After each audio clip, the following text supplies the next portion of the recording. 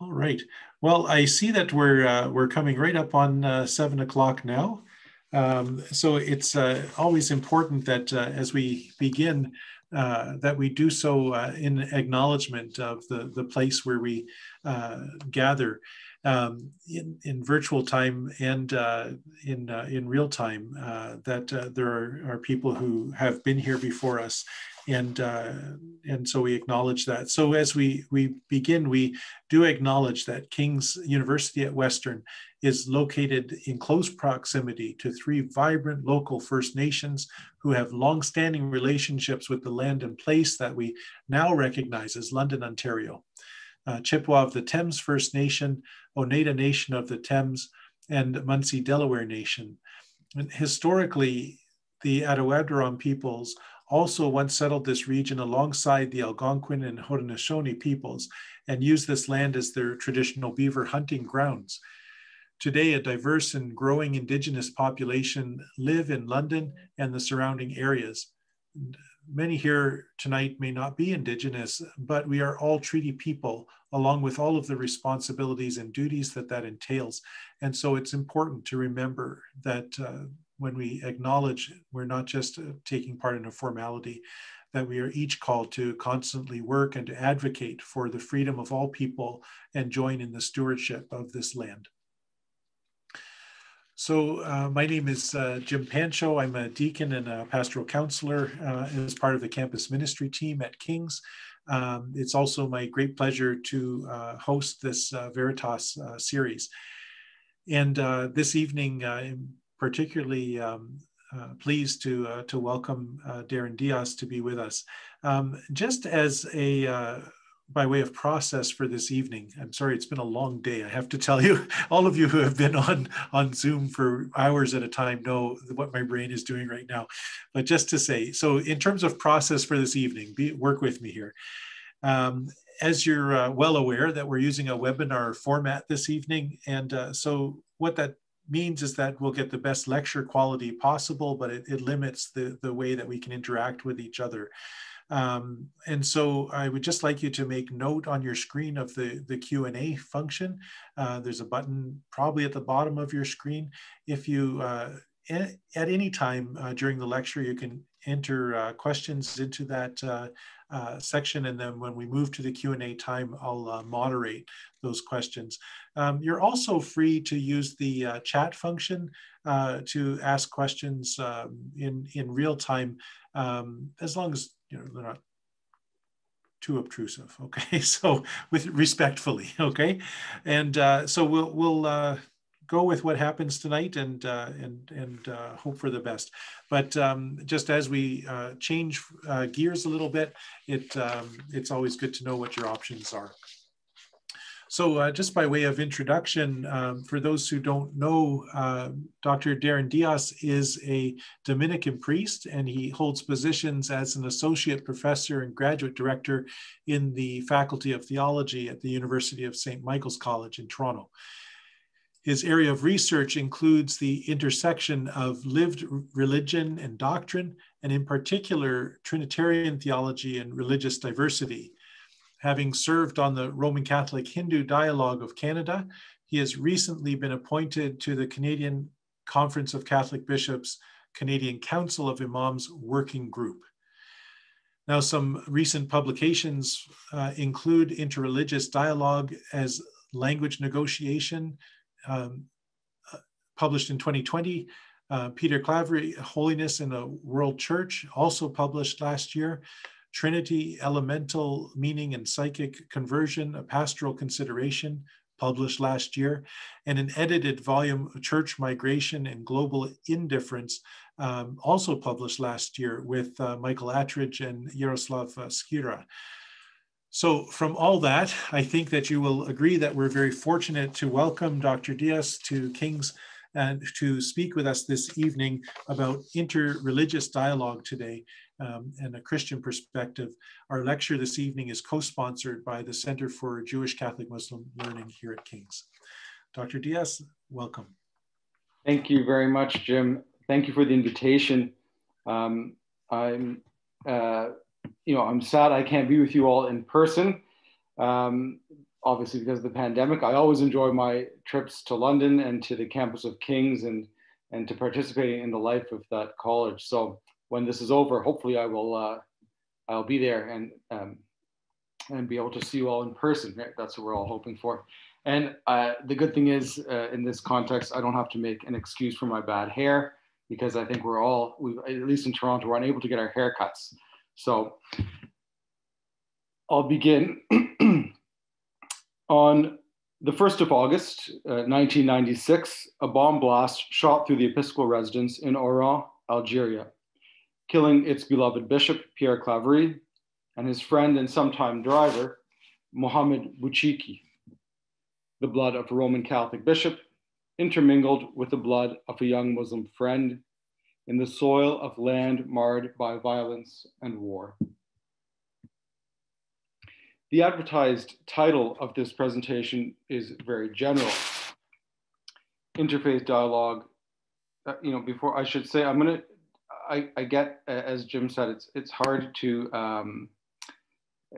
navigate all the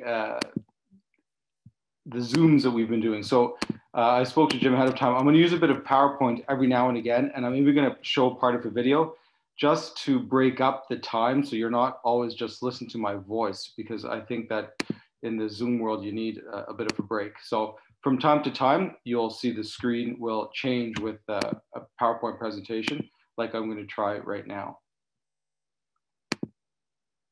So the advertised title of this presentation is very general: Interfaith Dialogue Today, a Christian Perspective. The perspective that I propose this evening is one of many possible and valid approaches to interfaith dialogue. An underlying claim that I do not explicitly treat is that it is the concrete, lived experience of the church that informs the doctrine that shapes a perspective on other religions. The concrete experience that I will explore is the story of Pierre Claverie, the Bishop of Oran, and the last Algerian martyr to be killed in 1996. His story demonstrates that the Catholic perspective on dialogue is informed by the living witness of a creative minority, not afraid to confront the reality of their historical situation, and one that models what is possible for the wider Christian community. My talk this evening will be divided into two main parts. The first part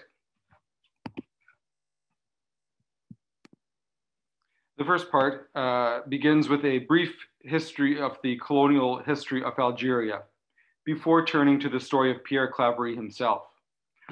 Although the narrative I explore in the first part is rooted in the specific history of Christian-Muslim relations in Algeria, the second part of the talk speaks to the significance of the narrative for the whole church today.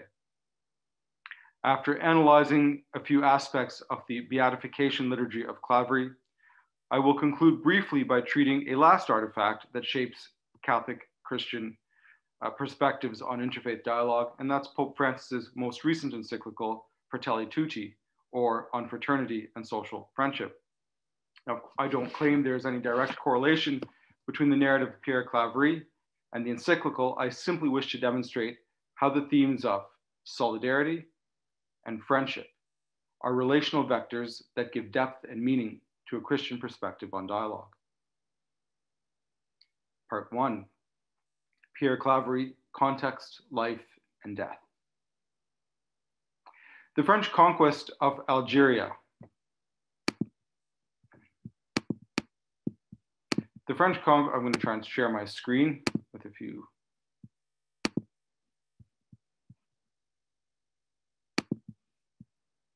There we go. The French conquest of Algeria began in 1830 and was complete by 1875 at the cost of nearly 900,000 Algerian lives. Political and economic colonialism was coupled with a civilizing and religious mission. One colonial official of the time wrote, quote, "The Christian conversion of Algerian Muslims was a duty that Providence had bestowed upon France." The sentiment was shared by Archbishop Allemand Lavigerie of Algiers, founder of the Missionaries of Africa, or the White Fathers, who in 1867 wrote to the governor of Algeria regarding their common enterprise, quote, Algeria is the only door opened by Providence on a barbaric continent of 200 million souls. It is especially there that we must bring the Catholic apostolate. The Church's aggressive zeal sometimes caused problems for the colonial authority. Bishop Antoine Adolphe Dupuch's aggressive ecclesial program that included the practice of converting mosques into churches caused great unrest among the local population, such that French colonial authorities finally forced his retirement.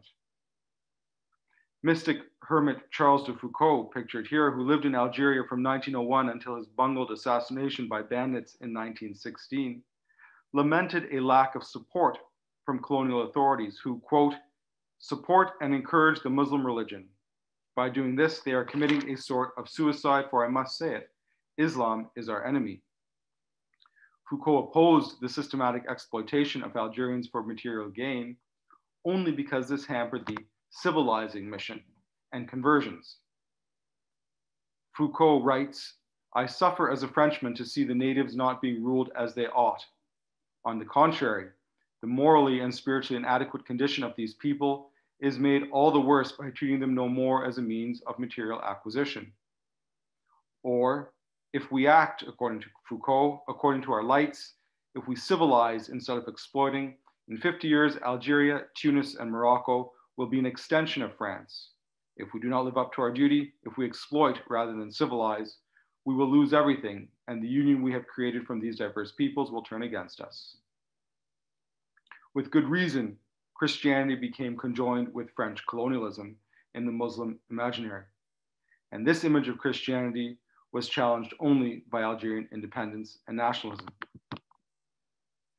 By 1954, the Front de Libération Nationale, the FLN, called for an independent Algerian state, beginning a chain of often violent and divisive events that ended temporarily in its 1962 independence.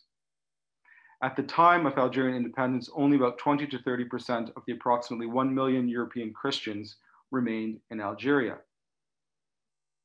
French colonial intransigence allied with conservative Catholics in opposing Algerian independence and called for the defense of Christian civilization from the forces of Islam and communism, the two great threats.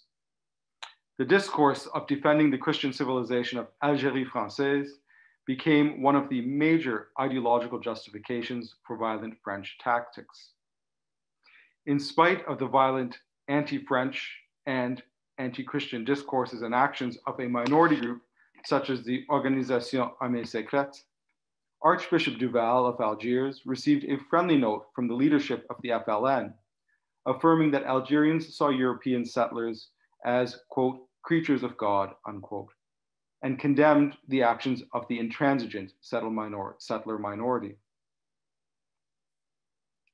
At independence, the Algerian church intentionally distanced itself from the French state, opting instead to negotiate with the new Algerian authorities independently of France.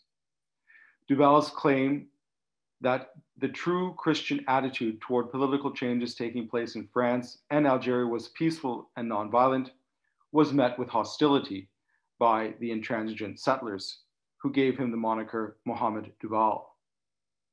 Likewise, the ecclesial program of returning properties confiscated during the colonial regime to the new Algerian state was not universally welcome. The challenge for the church in independent Algeria was to reimagine how both the institutions and practices of Catholicism could function without the settler population at the core of the church and without colonial state power. The Association d'études was established by the Algerian Church in June 1962 to assist in the complex process of decolonization of the church that had religious, political, social, and financial implications. According to historian Denise Fontaine, the first step was, quote, a recognition of the church's complicity in the colonial system and an awareness of how they were perceived by the Muslim population they lived among, end quote. Bernard Pichinbono articulated the new mode of presence of the church in Algeria. First, to announce the gospel in a new language while trying to understand Islam. Second, to become a community of service. And third, to contribute to the building of a new state. Before becoming an agent of reconciliation, the Church of Algeria worked out its redemption as a witness of love through concrete actions. It was in this context of decolonization and independence that Pierre Claverie returned to Algeria in 1962. Claverie was born on the 8th of May 1938 in Algiers, Algeria, into a Pied Noir family, that is a family of French origin that remained French in culture, language, religion, and nationality, but had been established in Algeria, sometimes for many generations. He lived in what he would later call a colonial bubble that separated Algerian Muslims from European Christian settlers. In reflecting on growing up in colonial Algeria, Claverie writes, "I spent my childhood in a colonial bubble. Not that there were no relations between the two worlds, Arab and Muslim and French Catholic. Far from that. But in my social milieu, I lived in a bubble, ignorant of the other, not encountering the other except as part of the paysage or the decor that was implanted in my collective existence." The indigenous Algerian was an absent present, rendered an object with no existential value in the colonial bubble imposed by settlers. In his childhood, Claverie says he was taught by the church to love his neighbor, but never that the Arab was his neighbor. The neighbor in the colonial context was someone like oneself. Now, after post-secondary studies in science in Grenoble in France, Claverie entered the Order of Preachers, the Dominicans, on the 7th of December, 1958. He had first encountered the French Dominicans in the 1950s through his involvement in the Scout movement in Algeria, led by French Dominicans. The Dominicans who were in Algeria were members of the French province. He spent the conciliar era, 59 to 67, at their center of formation, the Solchoir, where he was introduced to new historical perspectives and pastoral studies by the likes of M.D. Chenoux, Yves Congar, and Pierre Liège. Throughout his time as a student in France, he followed the events that led to the independence of Algeria, often with horror and dismay at the violence, really unsure of where he stood in this complex situation. Claverie returned to Algeria in 1962 to complete his military service as a chaplain. The Algerian War of Independence occasioned an existential crisis that began Claverie's conversion from youthful settler to anti-colonial. The Algerian quest for liberation and independence from France shattered the violence of the colonial bubble that had protected Pierre. Claverie writes, "I came to my religious faith in the midst of the Algerian War. How could I have lived in ignorance of this world, which demanded recognition of its identity and dignity? How could I so often have heard the words of Christ about loving the other like myself, like him, and never have met that other, who was popping out like a boogeyman in our little universe?" Even after his lifelong involvement in Catholic youth circles, post-secondary education, novitiate, studies at the Solchoir, even religious profession, he only came to his religious faith, he says, in the midst of the crisis of the Algerian War. It was the other, the Algerian, the Arab, the Muslim, that demanded recognition of his or her existence, identity, and dignity after over a century of their denial. The other, who was rendered invisible in the colonial system, is suddenly visible, standing before Pierre. In the wake of the self-affirmation of the other, Pierre writes, "Maybe because of my ignorance of the other, or that I denied his existence, one day he jumped in front of my face. He exposed my closed universe that was devolving into violence. But how could it have been otherwise? And he affirmed his existence." Pierre realized that the colonial system that closes in on itself to protect the interests of those with political, social, and economic privilege devolves into violence against the other. Upon his assignation to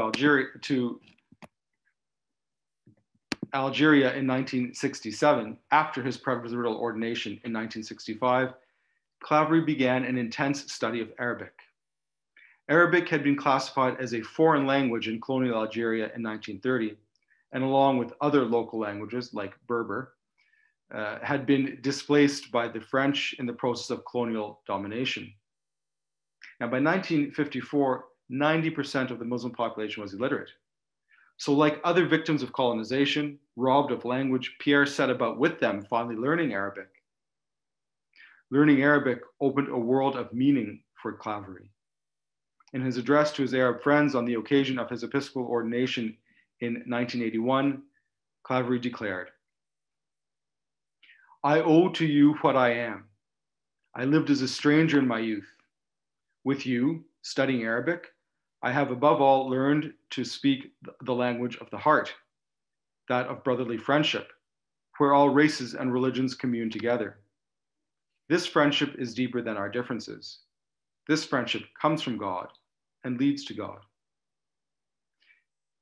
This divine gift of friendship is established through language." Paradoxically, Pierre realizes that in learning the language of the other to communicate, he became acutely aware of the abyss that separates them. Language, experience, culture, religion. The other had power to question the validity of one's own world and at the same time to bestow blessing. Acknowledging the Muslim and Arab context in which he lived, Claverie discovered that there were hundreds of millions of people who lived differently than he, who experienced reality differently than he. Claverie affirmed that each person is, quote, "a source that permits one to transgress obstacles, burst bubbles, go toward the other," end quote. The stranger other can become friend, but never the same. The history of colonialism taught Claverie that reality cannot be conceived of singly, but only in the plural. Claverie calls this humanité plurielle, which loses some of its eloquence when we translate it into English as sort of humanity in the plural or plural humanity. There is a danger in conceiving language, culture, history, religion, and even humanity in the singular. Claverie writes, "To possess the truth or to speak in the name of humanity, we fall into totalitarianism and exclusion. No one possesses the truth. Each one searches for it. Certainly there are objective truths, but they exceed everyone, and we cannot access them except in a long journey and in reconstructing little by little a component truth here and there, gleaning from other cultures, other types of humanity, that which others have acquired and discovered in their own journey toward the truth." Claverie recognized the church's entanglement with the colonial complex in imposing a singular vision of truth for humanity. Furthermore, he acknowledged that in Algeria, the church helped to sustain a form of power in which it is difficult even today to distinguish political from religious motives. And so the church, he says, has good reason to remain modest. In spite of the earnest attempts of the Algerian church to repudiate its colonial past and build a new nation in solidarity with indigenous peoples, the violence that plagued the nation infiltrated the small Christian community, beginning with the murders of the Marist Henri Vergès and Assumptionist sister Paul-Hélène Raymond on the 8th of May, 1994. Claverie did not hide his disappointment, writing in the Diocesan Journal that same month, "We know very well that there are some who consider us dangerous and harmful, influences of a colonial past, and incorrigible enemies of Islam. We continue nonetheless to believe that the trust and friendship of so many Algerians would protect us." But Claverie would become increasingly disappointed, for Vergès and Saint Raymond were but the first of 19 victims amidst the brutal violence of the Algerian Civil War that killed so many, some estimates up to 200,000. There was Henri Vergès, who had been in Algeria since 1969 and was a mathematics teacher, murdered along with Sister Paul-Hélène, who worked with premature babies in Casablanca. Then a few months later, on the 23rd of August, 1994, 2 Augustinian missionary sisters were killed on their way to Mass, Mira Caridad Martin and Esther Alonso. Alonso, a nurse by profession, prioritized helping differently abled children. And then just after Christmas, 1994, 4 white fathers or missionaries of Africa were killed in the courtyard of their mission building. Some had worked there since 1950. Others had been appointed directors of youth hostel. Alain Charles Decker, Jean Chavillard, Christian Schessel had even made his oath as a white father on the Gospel according to St. Luke, written in Arabic.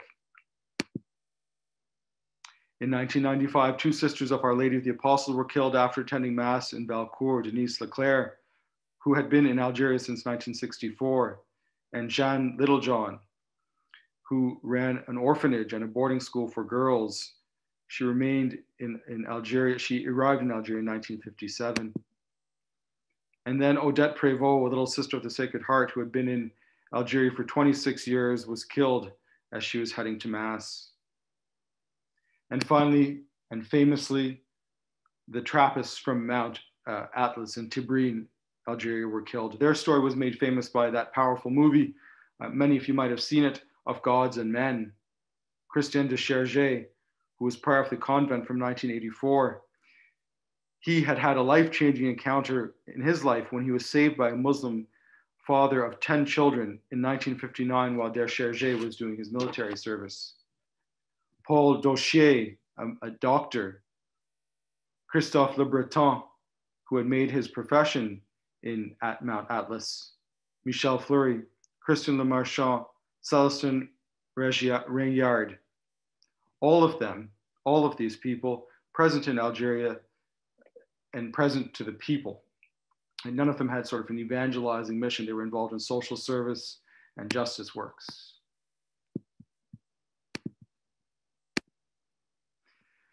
As the violence escalated, Claverie became increasingly vocal against radical Islam and its singularity of religious, political, and linguistic expression that had infected Algeria. The problem, obviously, for Claverie isn't Islam. It's a singular vision that's imposed violently. He regularly spoke against the situation of violence and oppression in the diocesan newsletters. In 1996, the French publishing house Les Éditions du Cerf published a collection of his letters and articles, and subsequently, Claverie embarked on a rather successful book tour in France. While some accused the bishop of imprudence for speaking so openly and publicly during such a sensitive period, he responded, quote, "I cannot remain silent. What I can do is witness to the truth," end quote. In an interview with TV France 2, Claverie said, "I'm taking the risk because I want to emphasize the relationships of solidarity that we have sought and established over decades are still important to us at this time of deepening crisis among cultures and religions, this time of marginalization and exclusion. So then," he said, "we intend to communicate a message of peace by the simple fact of our existence." Claverie often used the word solidarity instead of dialogue. Though he was on the Pontifical Council for Interreligious Dialogue and involved in many formal dialogues, he really didn't like the word. The word that he used to refer to his relationship with Muslims was solidarity and friendship. The morning of August 1st, 1996, Bishop Claverie traveled to the capital, Algiers, to speak to the French foreign minister who was visiting Algeria to discuss the safety of French citizens resident there in the face of escalating violence. In addition to civilian casualties of the conflict, journalists, foreigners, Christian missionaries had been targeted. Already 18 Roman Catholic religious were either murdered or missing since May 8, 1994. But Claverie reiterated his position and that of many others like him who refused to leave France in spite of the deteriorating situation. For Claverie, just one person, like his friend Mohammed, made it worth staying. In that movie of Gods and Men, the community discerns whether they're going to stay or leave. And that's a really important moment in the film. You know, they say nobody wants to die. We're not cultivating, as they might have in the 15th or 16th century, a desire to die like Christ, but we want to be here and present in solidarity with our friends. That day, on August 1st, while in Algiers, Claverie took advantage of his time to visit with some nostalgia the neighborhood of his childhood. After finally securing a flight in the evening, he flew back to Oran with some of his friends and was collected at the airport by his friend Mohammed. Upon entering the episcopal residence, a bomb detonated, killing the two men. Two more victims of a war that lasted until 2002 and saw anywhere, estimates have, between 44,000 and 200,000 people killed, the vast majority Algerian Muslims.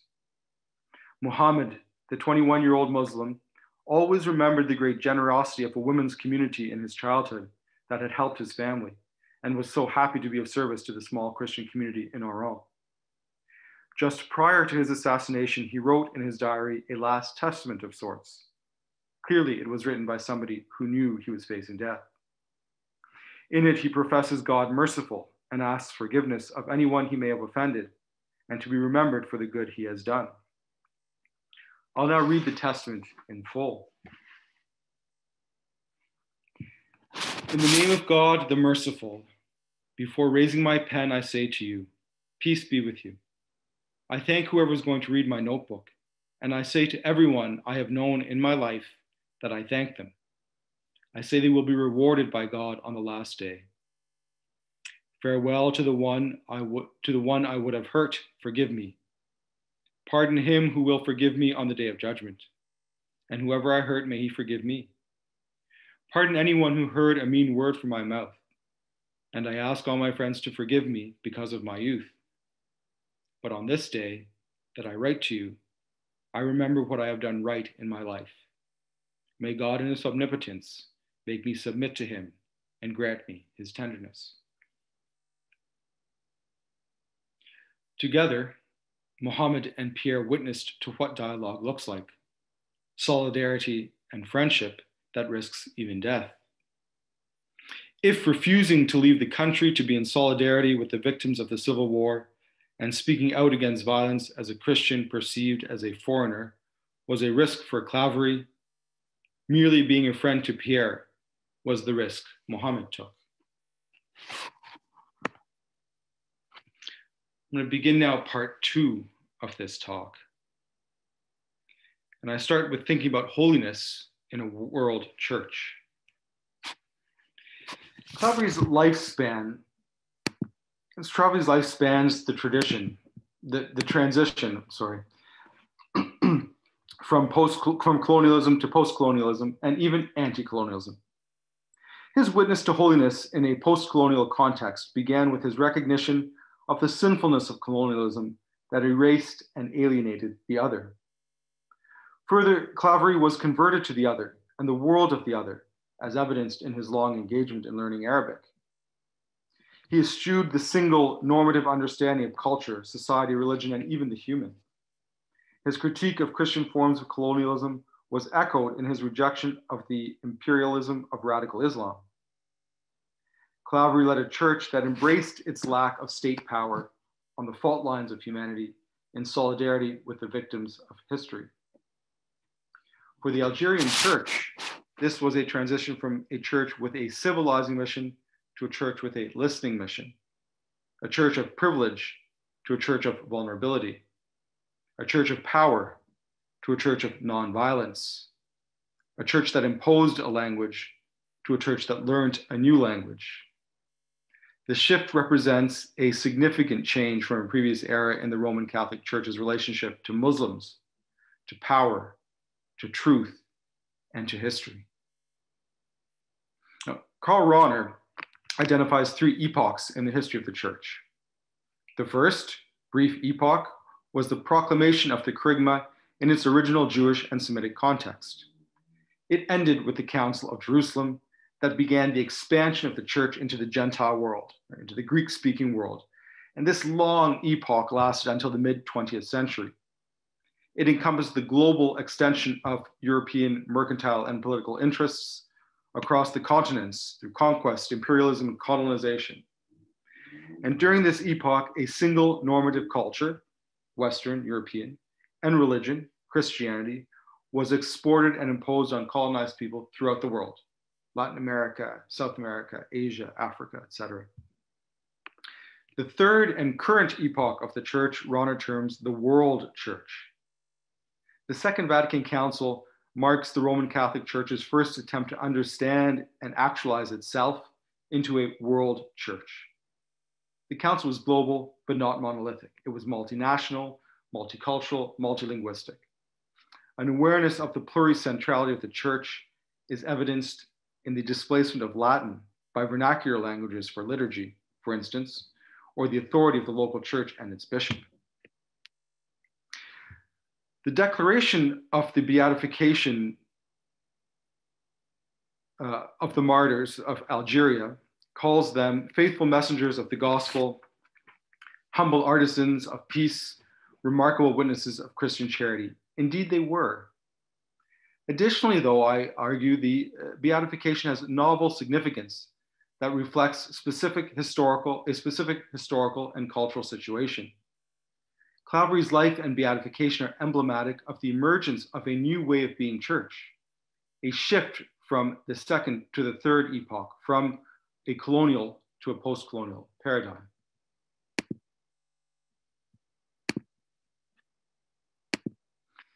Now, a word on beatification. I think it's important. Beatification or canonization is an authoritative statement of who and what the church believes to be holy.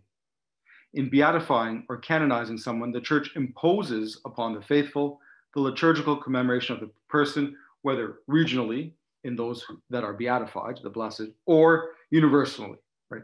Saints' days that are in the universal calendar. And it is the result of an in-depth process of investigation and study at the local and universal levels. Some theologians and canonists argue that this process would have, the implications of this process constitute a form of infallible teaching, beatification and canonization. And today I'm using the term rather fluidly, beatification and canonization, to refer to the martyrs, because martyrs do not need a miracle to be canonized. So I'm using it fluidly. And as heroic as the death of a martyr may be, the martyr is remembered not only for his death or her death, or the manner by which the person died, but also for the integrity of the life he or she led in the face of the real possibility of death as a consequence. On the significance of saints, Karl Rahner says this: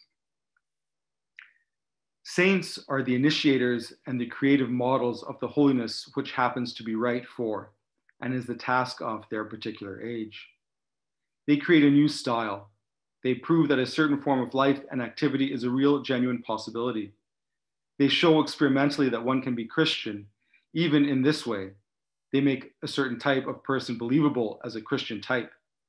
Their significance begins, therefore, not merely after they are dead.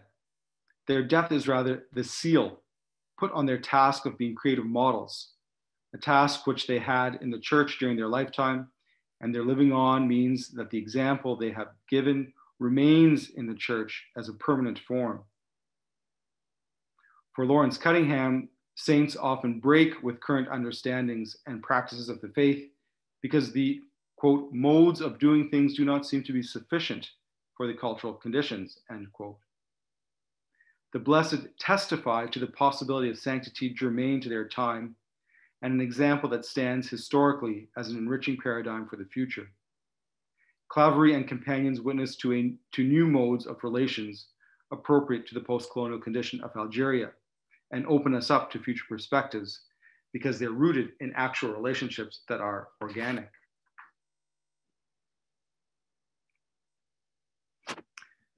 Now, I'm going to turn to the, I see some questions.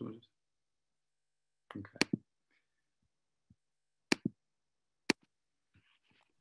Bear with me, I'm a Luddite at heart, so. Are you wanting to take the question now?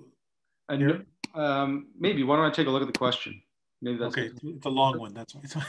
The struggle for power between the parties who see themselves in equal status circles is a source of resentment. How can the Catholic Church act in solidarity with others so as not to foment resentment and allow God to act through those who are allowed agency? Okay, let me complete a bit of this part, because I think that we have some suggestions in what I'm going to show you and in the words of Pope Francis, and then we'll come back to that question. Thank you for the question.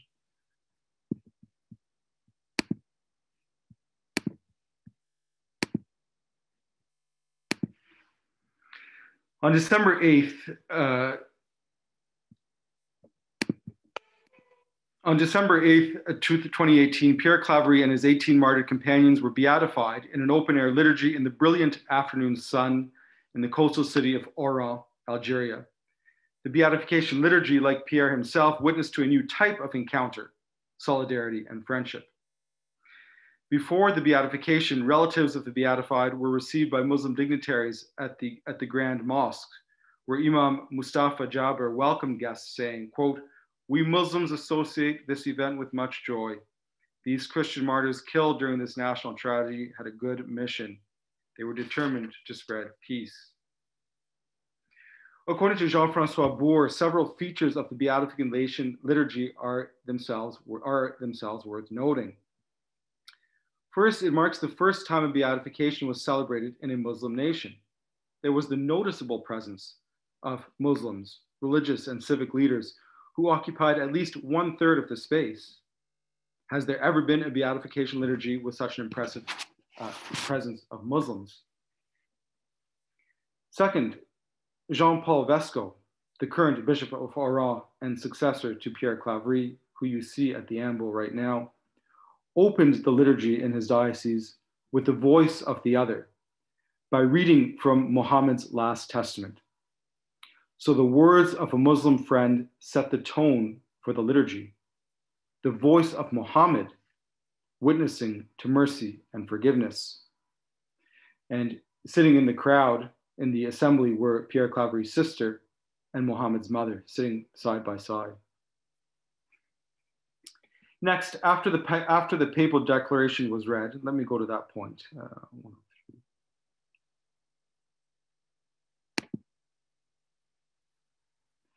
Now, as is the tradition, after the papal declaration was read, the banner containing the portraits and names of the newly beatified was unfurled. Amongst the sea of traditional Algerian names written in blue, which we'll see in a moment, you can see it here, it's about to be unfurled. Amongst the sea of traditional Algerian names written in blue in Arab and Latin script, representing the countless victims of the Civil War, were 20 names written in blood red.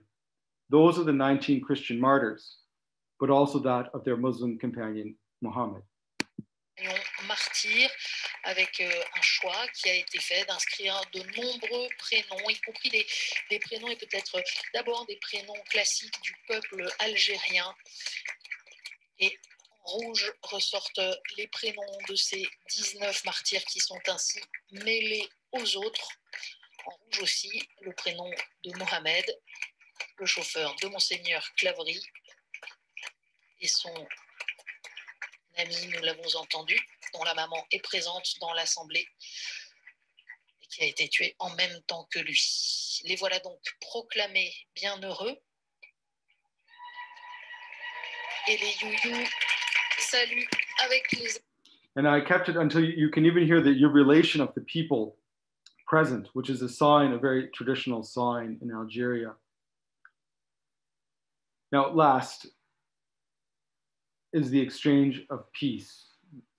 2:11.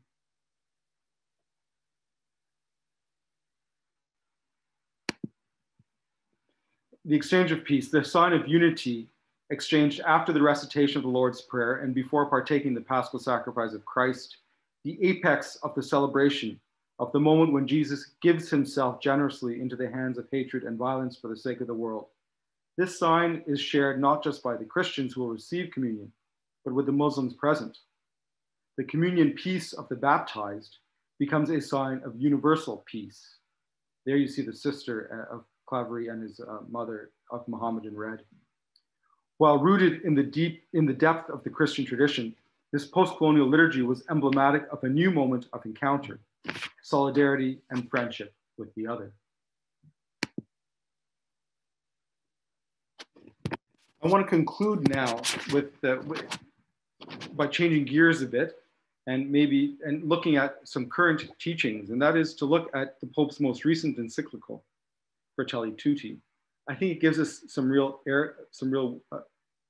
avenues for reflection on Pierre Claverie and on what dialogue might look like today. In his greeting to the people assembled for the beatification in 2018, Pope Francis wished that the beatification of Claverie and companions, quote, be an incentive for all to build a world of fraternity and solidarity together. These two themes were recently expressed in his own 2020 encyclical, fittingly entitled, On Fraternity and Social Friendship, or On Siblinghood and Social Friendship. The encyclical is inspired by the common document on human fraternity, co-signed by the Pope and the Grand Imam Ahmed Al-Tayeb, the Grand Imam of Al-Azhar in Egypt, and the head of the Al-Azhar Mosque and University. This was signed in 2019. In the encyclical, Imam Ahmed Al-Tayeb is referred to 5 times in the document and credited with being a source of encouragement for it. Al-Tayeb's description is not dissimilar to the inspiration that the Orthodox Patriarch Bartholomew provided for Pope Francis' encyclical on the environment, Laudato Si. This is very significant for 2 reasons. Never before has a Muslim been credited with assisting the Church in developing its teaching, right, in shaping its worldview, and he is cited within the text at least 5 times. Secondly, Francis's encyclical is not only the product of theological and social analyses, but the fruit of his fraternal relations with Imam Al-Tayeb. The encyclical is a performative artifact. It is itself the result of interfaith solidarity and friendship. The word solidarity appears 26 times in the encyclical. Without recovering a deep sense of true solidarity, that is beyond acts of kindness and generosity or charity, Francis warns that many will be left in the grip of anguish and emptiness. For Francis, solidarity is born out of the consciousness that we are responsible for the fragility of others as we strive to build a common future. Responsible for the fragility of others. Thus, solidarity is not simply the common good, building up the common good. That could be utilitarian. But a responsibility for the fragility, the vulnerability, and the weaknesses of the other. And Francis says something really interesting about this type of solidarity. He says, solidarity understood in its most profound meaning is a way of making history. So what moves history forward isn't technological development or economic growth or medical innovation, as important as they are, but taking responsibility for the fragility of others, the poor, the marginalized, the excluded, those without voice. The word fraternity appears 55 times in the document, and friendship another 22. Drawing inspiration from the narrative of the Good Samaritan in Luke's Gospel account, Francis describes the process of border transgressing. The Samaritan became a neighbor to the wounded Judean. By approaching and making himself present, he crossed all cultural and historical barriers. That's number 81 of Fratelli Tutti. True friendship, writes Francis, can only take root in hearts open to growth through relationships with others. As couples or friends, we find that our hearts expand as we step out of ourselves and embrace others. Closed groups and self-absorbed couples that define themselves in opposition to others tend to be expressions of selfishness and mere self-preservation. Expanding our circle of friends beyond those we consider our natural or obvious circle expands our areas of interest and concern. Transgressing these borders is what Francis means by social friendship. The alternative to social friendship is, quote, closed groups and self-absorbed couples that define themselves in opposition to others and tend to be expressions of selfishness and mere self-preservation, end quote. Closed groups are motivated solely by self-interest, but this ends in despair. This ends in the sense that nothing can be fixed, everything remains the same. Quoting Francis now, plunging people into despair closes a perfectly perverse circle.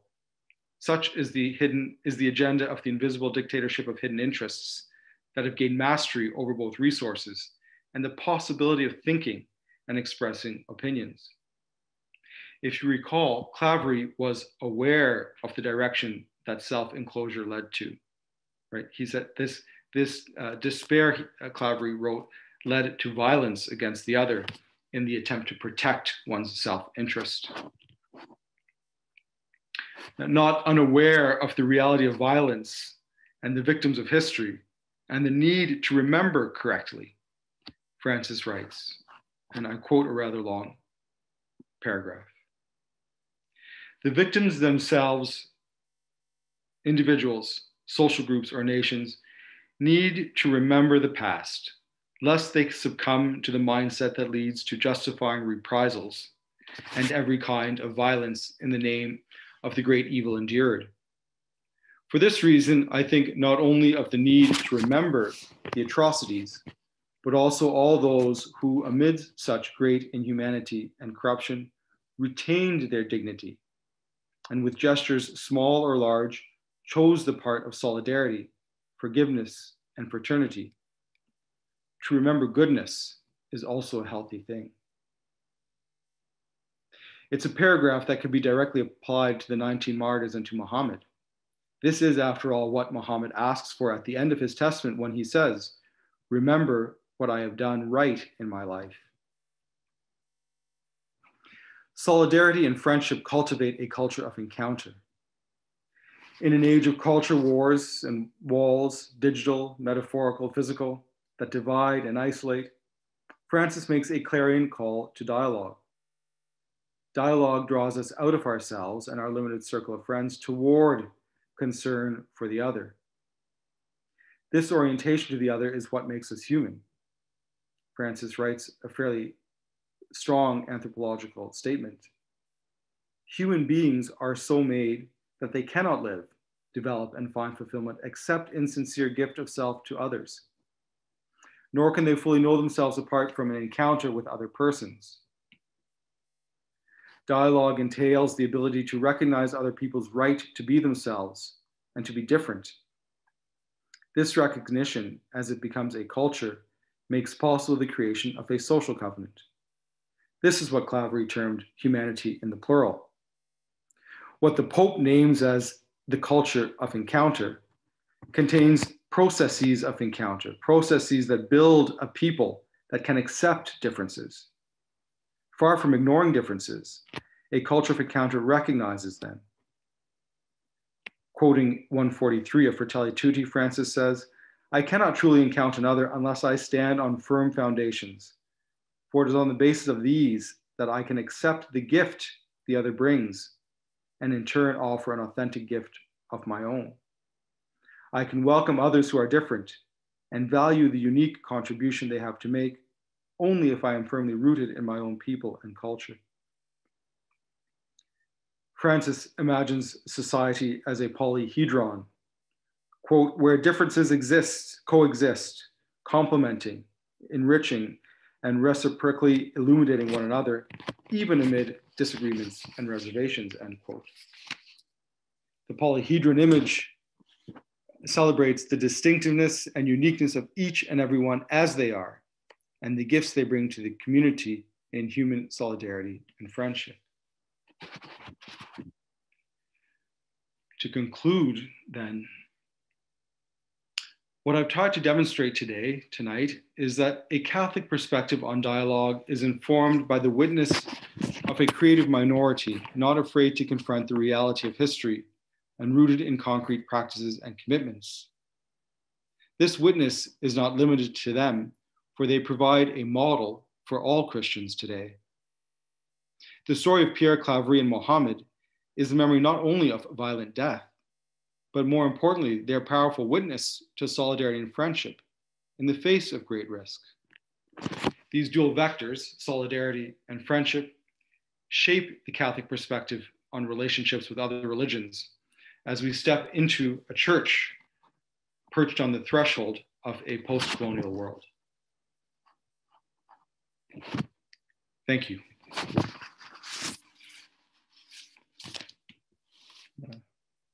And I'll look at the question now. I'll read the question, which was a bit longer. And if there's more questions, please send them in. So this is from Paul Theriault.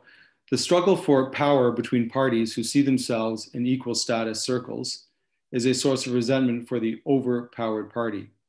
Anyone who agrees to act in a power struggle sees themselves as justified in their own power, who must either act against the other to regain status or live in resentment-filled, dehumanizing separation. How can the Catholic Church act in solidarity with others so as not to foment resentment and allow God to act through those are allowed agency? Paul, thanks for your question. I'm not sure I fully understand it, so you might have to type in a bit of a clarification. But let me take an example, of our situation in Canada. When I was writing this and I was thinking about the post-colonial context, and I really think post-colonial insights are important for how we relate to other religions and how post-colonialism shapes our dialogues. The irony of speaking about Algeria in a country like Canada, where we have a history of colonialism to confront ourselves, wasn't lost on me. So in this particular case of Canada, I think about what Claverie's story might look like in Canada, right? If we were to model it, would we be ready to learn First Nations languages, for example, in order to communicate? Can we recognize, and I think that certainly the state has through the TRC, the damage of colonialism and our part in it? Do First Nations people, do Indigenous people remain almost absent in our worldview? So I wonder, and sort of maybe applying your question, if we can do it in sort of at the particular ways and in the particular context in which we live. But I don't know if that answers the question.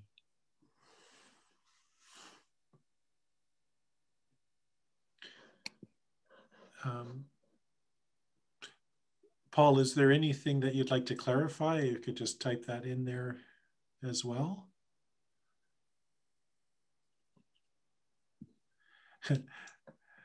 Sometimes short, pithy questions are good as well versus long paragraphs. We can elaborate as needed.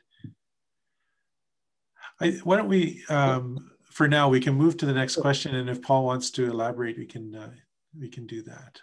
Okay. So Anne asks, is the distinction between solidarity and dialogue as understood by Pierre Claverie necessary for today? If so, does the exploration of this distinction have the potential to further assist interreligious dialogue? Thanks for that question. I think there is a bit of a distinction because sometimes dialogue is seen as an exchange of information, and it is. A conversation, and it is. Sometimes it's left to the realm of professionals, who sit around and say, what topic are we going to dialogue? We see this with ecumenical dialogues where there's a topic like Christology or scripture that we speak about, the different views on this. So dialogue takes on a language exchange dimension, and it's often oriented towards maybe producing a document or something like that, or a social project. Solidarity is more at the realm of living, of human living, of being with people who are different and sort of trying to figure out your way forward. It doesn't exclude dialogue because of course language is necessary, but I think the type of thing that Pierre was nervous about was to say that our relationships with the religiously other are mediated through these types of formal dialogues that don't take into account what's really important, and that's to be friends, to be friends with the Muslim or a Jewish neighbor, to stand in solidarity with people who are suffering together. So I think that's the distinction that he makes between dialogue and solidarity. I see that Paul has just added, I think, a elaboration to his question. He says BIPOC initiatives describe a deep resentment that is difficult to overcome without the use of power. So I think it's how can we move beyond power? If that makes sense. Yeah. Yeah, I mean, I suppose it depends how you want to think about power. I think there's different ways to think about power. I think power for Pierre and Mohammed was in their friendship. Right?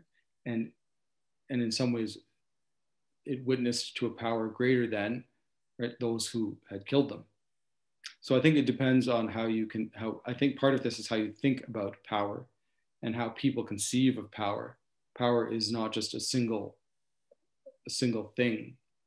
It can be understood and used and shared in so many different ways. It can be used to empower as much as it can be used to oppress. Okay, thank you. So Matthew George asks if singular expression is the problem, how is it being expressed in the Muslim community? So who is their enlightened minority? Do you see any ways that this will percolate into the political sphere? How do the Shiite and Shia regimes interpret this question? So I would be careful. I don't speak for the Muslim community, and I can't answer the question, because I think here, to be fair, you would need a Muslim to answer. I'm not sure if the singular expression is the problem. The singularity of language, the imposition of a singular worldview, is the problem, if I'm understanding the question correctly. So I could say that, you know, for Muslims, diversity, including religious diversity, is actually willed by God. It's in the Quran. So in this sense, they have a sense of plurality already. Now, who the creative minority is, I'm not sure. I meet many of them. I meet many creative many creative Muslims in these dialogues as we try to build social projects and whatnot. So I don't know exactly how to name them, but I know I've met them. Yeah. So, and I can give you later the reference to the Quran that where diversity, where we see that, oh, there it is. Verse 48. If God wanted, and I'm reading from the quote from the Quran, if God had wanted it, God would have made you one community. But God wanted to I'm sorry, it's not in English, so God wanted to test you by the gift of diversity that he gave you.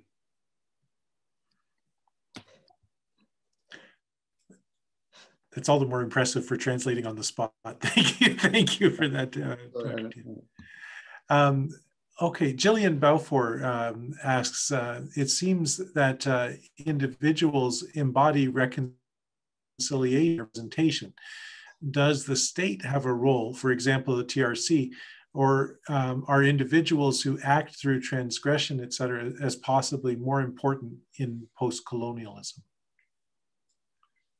I would say that one is not more important than the other. I think that individuals have responsibilities. I absolutely think the state has responsibility. Absolutely. And in the case of the TRC, a state that benefits from the settlement of this land. And I think that communities and organizations have responsibility. And in this context, I would say to think about how the church responds to some of the calls to action. It's very interesting. In the 1960s, the Church of Algeria really collectively took an option, the bishops and the Catholics there, to divest themselves of power and privilege, to stay on the side of the vulnerable and the poor. That was an option, a collective option of the church. So I think that that embodied reconciliation also. That made possible people's individual commitments.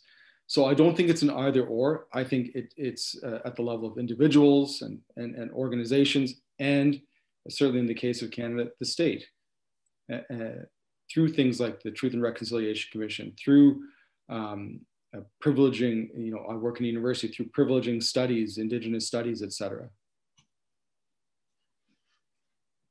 It's hard to know if I've answered questions because I can't see. I wish I could see you all. Maybe you would be nodding, or maybe you would be scowling, but it would give me an indication. So I'm hoping I'm at least touching on an answer here. But if I haven't, then just pop back into that box and let me know. Please, yeah. If there is ever a need for some clarification, please do type it in. Because we're going to give Paul another shot here. Okay, so how can we move beyond power struggles when power seems to be the default reaction to power?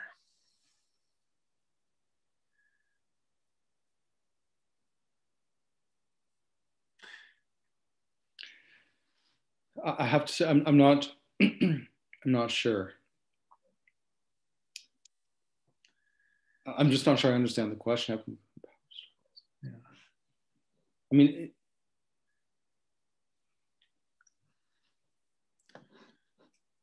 in some sense, somebody has to not react in that way. I mean, if this is just a question of power struggles or just power reacting to power, then you're trapped in a cycle of violence. You're trapped in a cycle of something. So I think that I think at some point you have to decide consciously to step outside of that circle, beyond a certain understanding of power. But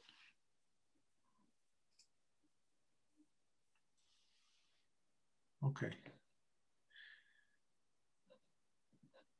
So we'll put that aside. So Jillian follows up here. So I'm just struck by the power and the beauty of humanity in the video clip between the individuals, the importance of human connection. Thank you for your answer. And she is nodding.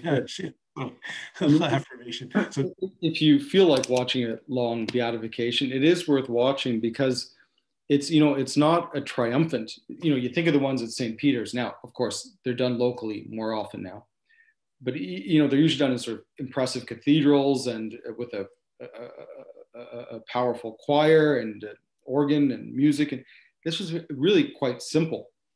It was very, very simple, quite humble. There was a sense of interaction between the people who were clearly of different faiths. The families of the martyrs were present, and they had become themselves friends.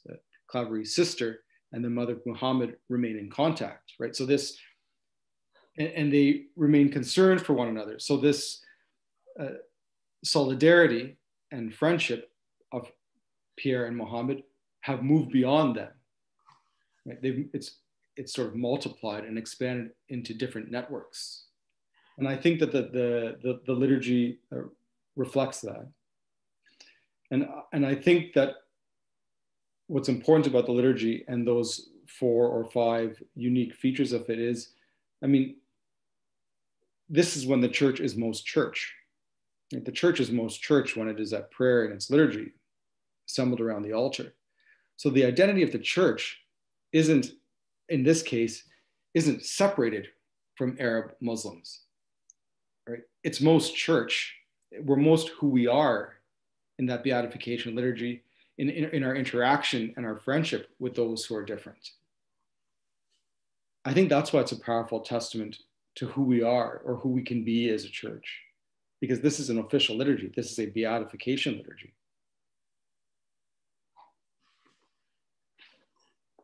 Okay. So there aren't other questions in the chat now, but please continue to, we've got some time, so do try to articulate something, folks. I want to just follow up on what Paul was talking about. I think I didn't want to put words in his mouth, okay? But I wonder if what he's getting at is that our default seems to be conflict, right? It seems to be power versus power, right? So we get entrenched in certain ways. But I wonder what in your study you might have found that allowed people or empowered people to take a different path. Okay, so I think that path of peace and friendship and dialogue, that is there kind of a secret ingredient there that maybe is worth elaborating on a little bit more. Yeah, I think that the conflict arises in what I was talking about, because circles become closed, right? You have Arab Muslims with a singular imposition of a vision of, because the radical Islam that infected Algeria during the civil war probably came from outside of Algeria, and it didn't take the diversity of Islam or the diversity of the Algerian people seriously. Closed, self-referential, possessing the truth. But in colonial times, same as Pierre said, lives in a colonial bubble. But this bubble, this self-referential grouping, leads to violence because you need to protect your interests somehow. You need to protect your interests in that of your neighbor, who is actually somebody who's just like you. Both Pierre and also what the Pope say, it's an opening. It's in that bubble bursting. Now, for Claverie, it burst. Now, maybe in some cases it bursts. In some cases we can open it, as the Pope suggests. And in any case, that closed circle can't remain closed, because then you have those circles bumping up against each other, and that's the conflict, right? And then, so actually, in opening the circle, in extending a hand of friendship, that avoids the conflict, right? So the more closed in we become, the more convinced we are that there's one way and we have it, the greater chance that there will be that type of conflict. So I think we've got to transgress the borders like the Good Samaritan. We've got to, and that does take effort. It does take effort, but sometimes it doesn't take effort. Like it's not, like Sisyphus. It's just moving out of your comfort zone, because what you discover is you discover the other. You discover the other, you discover the beauty of the other. And as the Pope says, and you realize who you are in that. Like we can't even be ourselves if we're not open to the other. And so there's the issue of conflict and power, but you can't even be who you are without the other. You're sort of stuck in your own solipsistic world. And so dialogue with other religions for Catholics actually helps us to be who we are, who we're called to be. Like it makes us truer to our own selves.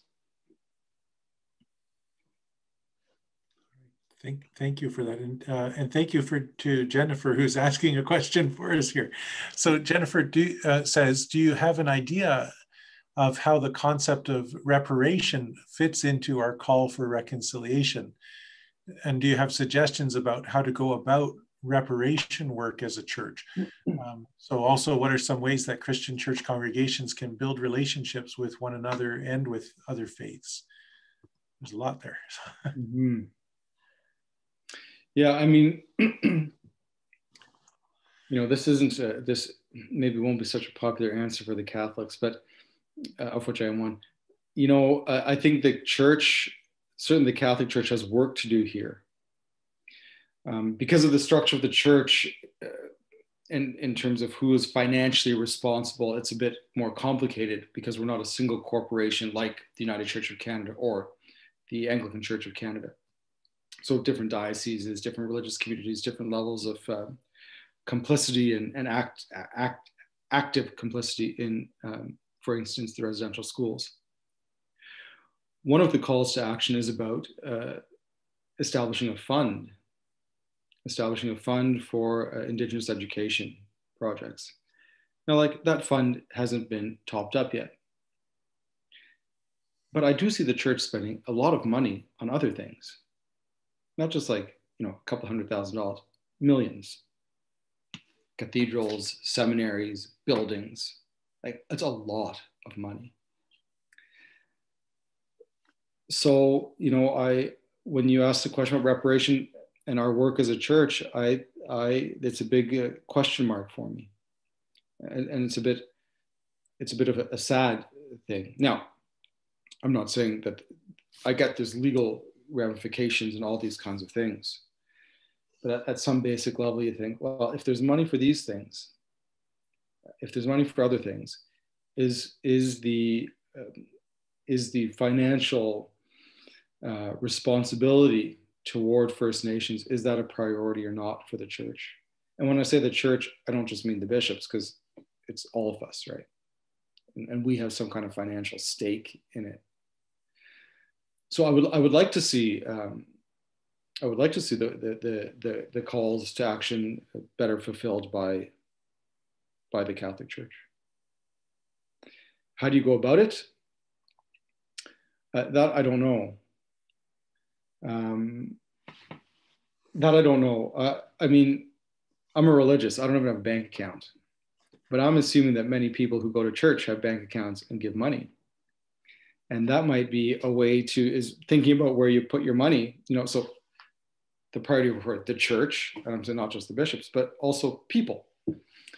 People can decide what organizations they give to that are worthy. And if decolonization and if reparation is important, it might be more important than giving to, I'll use the example of the university. It might be more important than giving to a fund at the university. I say that because I work at the university. I don't want to put anybody else in the spot. So, that might, you might say like, actually, a chair in systematic theology in interreligious dialogue, that's my area. That's not as important as money that will help build First Nations communities. I think Mo is more giving, Mo Lacerte is giving some, kind of continuing that dialogue a little bit, but he's suggesting things like reaching out based upon friendship, take the time to get to know Muslim, Jews, as well as other Christian denominations, start by taking the time to find what we have in common, respect one another. Yeah. Thanks, Maurice. I think that's right on. I went to Catholic school. At some point, I started in Catholic school, probably grade 4.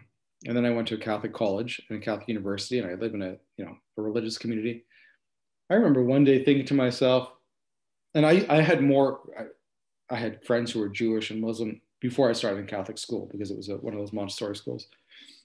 I thought to myself one day as an adult, like, I don't really have that many friends who are not Catholic. I live in a very bordered, small Catholic world. And I think that's the case of many people. I think it's actually the case of Catholics, probably because of our school system. I don't know. But one thing it's interesting to say, do I have a circle of friends? And this is the type of thing that the Pope is talking about for Fratelli Tutti, that's wider than just people like me. It's so easy to be in those circles of people like me where we're comfortable. Might be our job, our religious community. Like, it makes sense to be in those circles. It's not wrong to be in those circles. But you think in cities diverse as like London, like, do you know the Jewish people on your street? Or do congregations know, right? Sometimes you have a synagogue and a church on the same street. Do they know one another? Not just the leaders of the congregations, but actually the people. So I think getting to know people, as you say, reaching out in friendship is one way. And the other way is a solidarity in justice projects. These, I think, really bring people together and can really be appreciated. I know when there was violence against the Muslim community in Toronto, they started these ring circles, friendship circles. Well, what they did is Christians and Jews would surround the mosque on Friday at prayer as a sign of support, to say, because there was a real fear of violence, right? You have people who live in this city and probably other cities too, in the wake of mounting violence against Muslims, we're thinking, well, I wonder if when I go to pray today, something might happen to me. What a strange feeling. I've never felt that. So primarily Jews and Christians got together and they surrounded the mosque as a ring and said, we're here to help protect you, and to say to people, if you do anything to our Muslim brothers and sisters, we're in it too.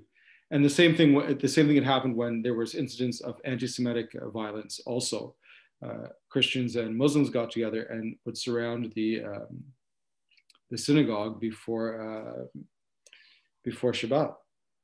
So there's plenty of opportunities and easy opportunities for reaching out in friendship and also in solidarity. Yeah. Oh, there is something. And Mo was just following up. When I was a kid, all my neighbors and friends were all white, French Canadians. Now my neighborhood is very diverse, and God tells me, love God and love your neighbors. Yeah. Sorry, I'm just thinking about what Claverie said too, though. We can almost sometimes select our neighbors. You know, Claverie says, they told me to love my neighbor. They just didn't tell me like the Arab was also my neighbor. Yeah, yeah. Father Michael says, thank you for being here, for your presentation. As someone who's far more engaged in dialogue than any of us in the room, are there signs of hope that you can point to at either a national or international level? Thank you for the question, Father Béchard. I think there are many signs of hope. There's sort of these high-level dialogues and relationships that are life-giving. I think the encyclical Fratelli Tutti is an example. It's very hopeful. I mean, I don't think anyone would imagine Pius XII quoting an imam in order to shape Catholic papal teaching. This is a real breakthrough. I think of the peace initiatives, right? The Pope inviting Palestinian and Israeli leaders to the Vatican for prayer. I think those prayers for peace in Assisi are also excellent examples, really hopeful. This is probably the most significant development since Vatican II. Vatican II didn't even envision that we could pray together. To sit, and that's a powerful thing, that we sit and pray together internationally, but also nationally. Nationally, I have to admit, you know, the Canadian Conference of Catholic Bishops puts a lot of time, effort, and you can always tell when they're committed, money into dialogues. I was on the Hindu Catholic dialogue, and it's harder, it's easier for Catholics to dialogue because we're so centralized. Catholics have a centralized structure that makes it easier. You know, who's the dialogue partner for the Catholics? Well, CCCB. Be different for Hindus or Muslims or Jews to an extent. So it was bringing Hindus in from all over the country. There was no real structure. There wasn't any money.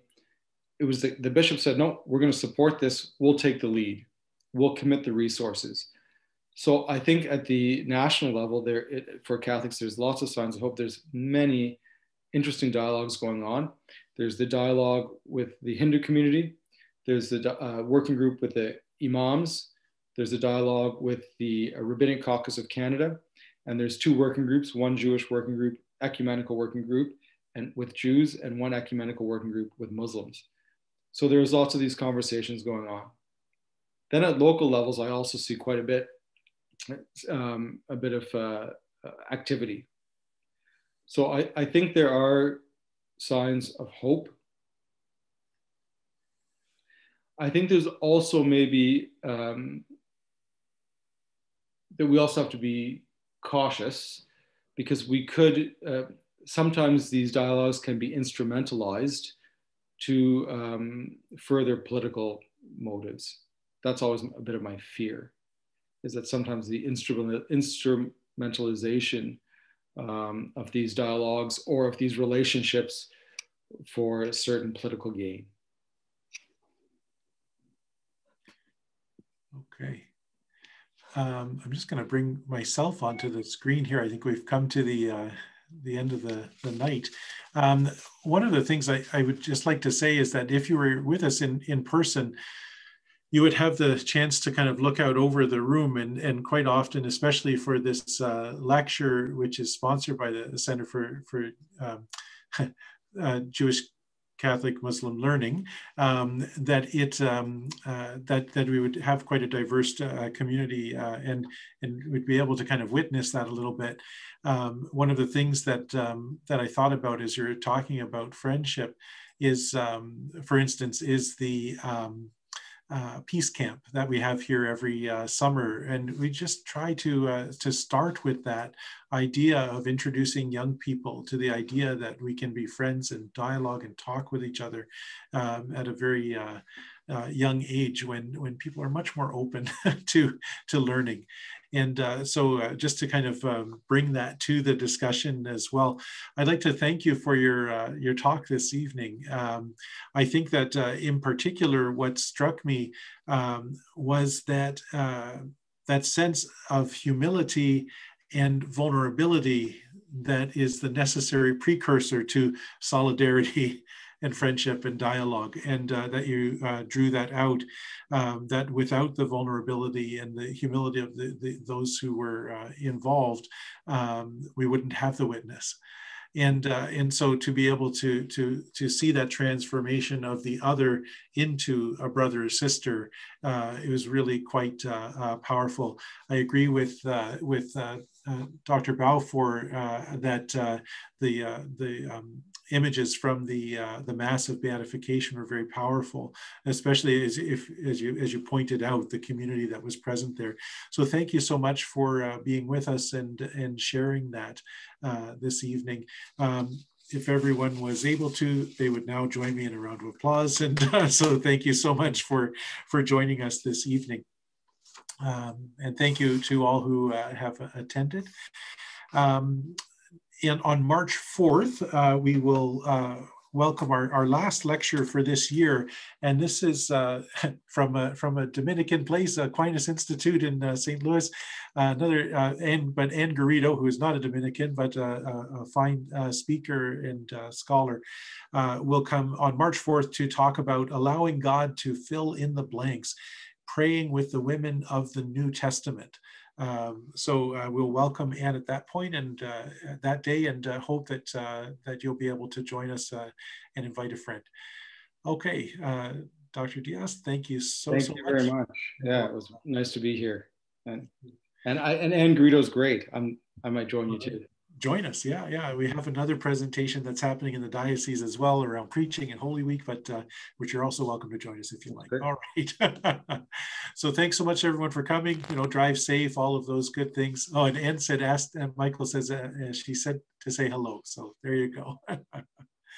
All right. Yes. Be safe, everyone. Okay. And to the day when we can meet in person. Bye-bye.